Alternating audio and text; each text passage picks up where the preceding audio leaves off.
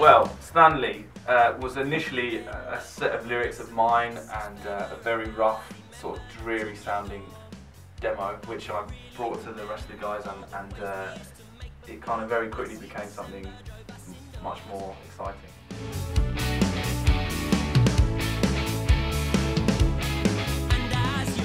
I think that we've probably all been Stanley at some point or other, haven't we?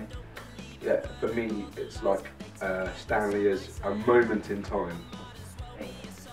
I reckon Stanley is that bloke who's just suddenly woken up and realised that he's got to get on with his life sharpish.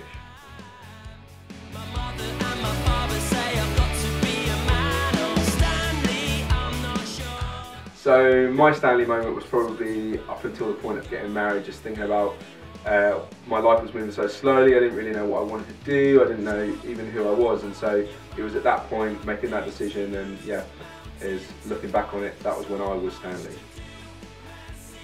I think I was probably most like Stanley when I quit my job and tried to make it as a musician for the first time, and I also was coming to the end of a long-term relationship, and it was a really confusing time trying to figure out what I wanted to do.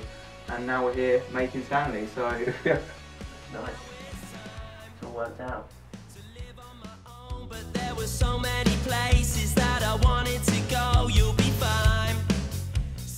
Well, we had a great time at the Animal Farm, our label, recording it, and we're all very, very proud of it, and we hope that people identify with the sort of message of it in the way that we all have done, I think. Yeah, we hope that you enjoy it as much as we do.